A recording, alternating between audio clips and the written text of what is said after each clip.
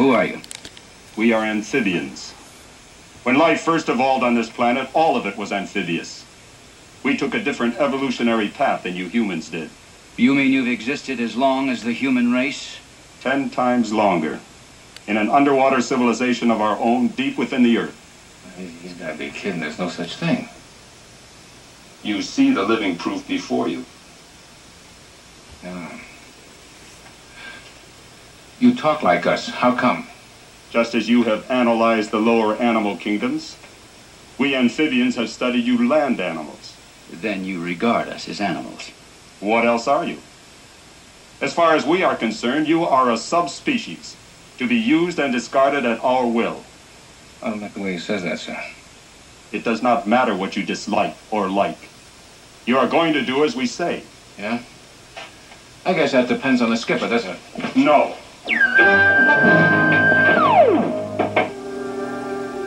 Your lives may be valuable to you, but they are meaningless to us. I would as soon take it now. All right. What do you want from us? You have a force, a power, which enables both this and your larger ship to move through the waters. It must be very strong. Our nuclear reactor. Whatever name you give it. You will show us how to harness this power to our sonic cannon. Sonic cannon? Is that what you used against the Seaview and the flying sub? Yes, and to blast a passageway through the bottom of the sea in this area. With your power harnessed to it, we can control the seas of the world. You'll get no cooperation from us. We will.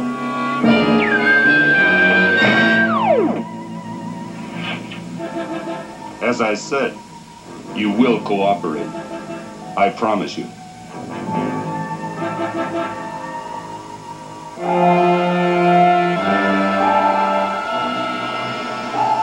Seaview to flying sub. Seaview to flying sub.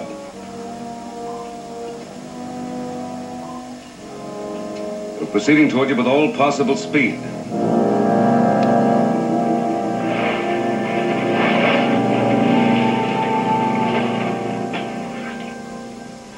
You will guard them. Learn what you can of this mechanism. The great ship is approaching and I have things to do.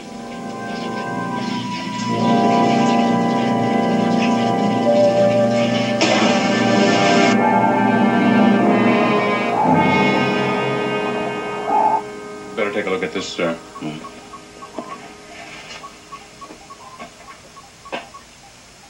Something all right, but it's a pattern I've never seen before. Neither have I, and I wasn't there a minute ago. Let's take a look on the monitor.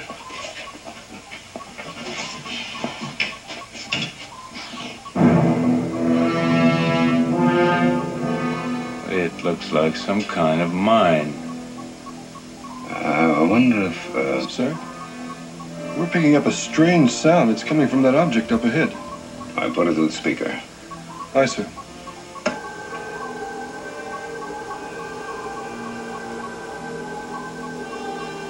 All stop.